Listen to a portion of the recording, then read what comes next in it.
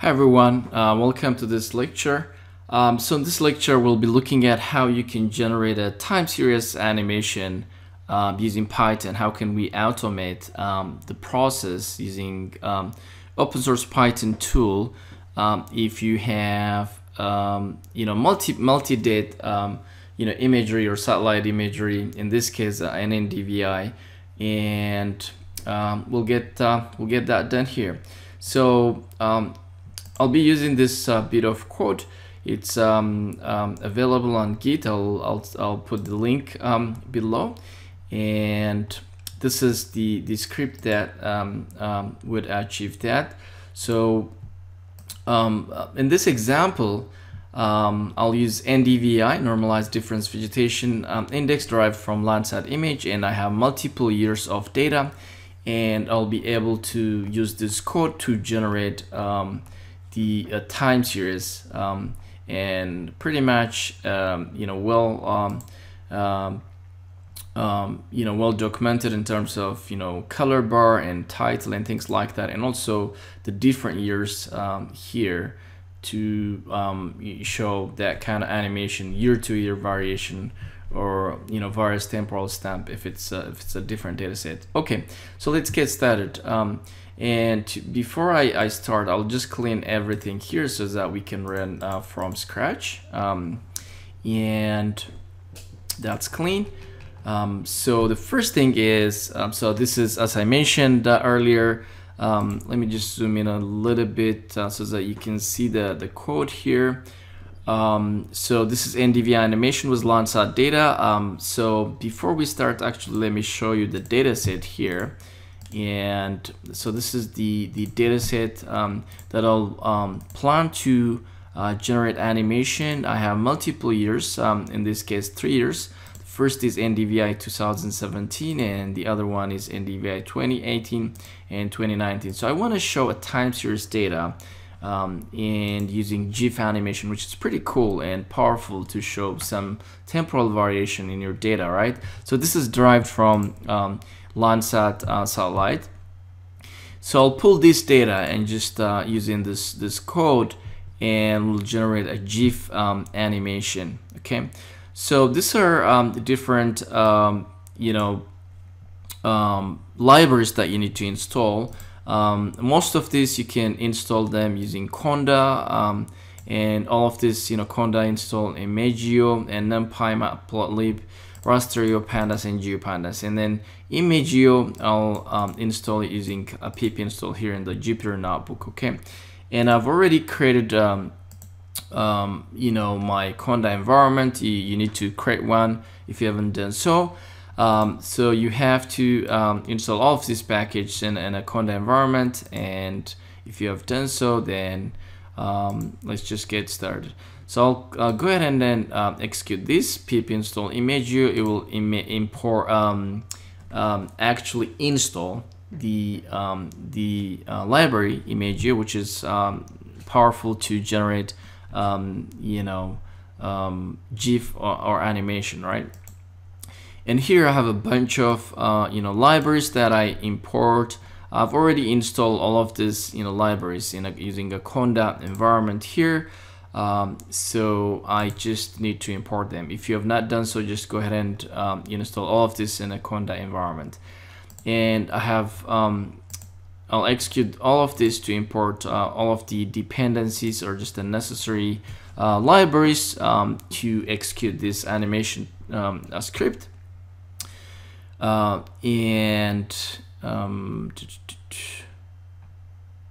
it has imported all of them, so I don't see any error. And the other thing is, I'll set up an environment where I can access my image here. I've shown you already here, right? So I need to copy paste the directory for this, so that I can access this raw imagery to generate a time series animation. So I just copy pasted that. You can change this into wherever you put that raster image. And the other thing is, this will generate an like a new folder called animation, so that you can store all the animation files. So when I execute this, as you can see here, this is my main directory, and when I execute this, it will create an empty animation folder. Let's just check that. Once we execute this code, it should create an animation. Here you go. So we have created that animation folder. So it's empty, as you can see. We don't have any GIF file. So the next step is actually to access all of that image. The file list. You can write this bit of code, and the file name here is TIFF file that ends with TIFF. I can just edit this and save that. So the first thing what it does is just list the TIFF imagery. Let's just go here. So it will just list, we'll go to this folder and list all of the imagery, okay? And then for each image, it will actually read that using a rasterio package, okay? And once it reads that, it will generate a plot, okay? All of this bit of code will help us to generate the code, the map, and actually we can plot that. If you just comment this, it will generate that time series. So let me just give you a little bit of description what these guys do. So CMap is a color, yellow-green color. You can change this if you want to, and if you want to reverse the order, you can apply this, or sometimes you can comment that. And this is the dimension of the layout of the plot or the graph, 20 by 15. And finally, this will achieve or execute the plotting. So you're technically using plot image show, IM show. LCPRI is the data, the raster you have already read using rasterio, and then CMap is your color, right? And so I mean, you can pull this to a reverse, or you can apply this CMap reverse if you want to invert the legend. And now just list the data and generate some sort of title here. You can generate a title to the plot, and some axis, and also some title for the color bar, and actually save the file using the year, in this case 2017, 2018, and 2019 NDVI. So let's just first execute this so that we can see some map here. As you can see here, this is just a gray gray color NDVI image. All right, so this is what we have before we execute that code. Now we are able to generate that time series. If I zoom out a little bit here, we can see this is the time series, and the plot, we have a title here automatically generated, and the color bar here, you can see the color bar, and for all the years, right? So that's the first step. And so we haven't yet implemented, actually let me close this so that we our space is a little cleaner. So as it generates all of the plots, it will automatically generate some sort of monitoring of the output. And if you go to the animation folder, you can see some of this image, right? Let me just make it a little larger. So you can see we have already created this static map layout. If you click here, you can see the the image we have created.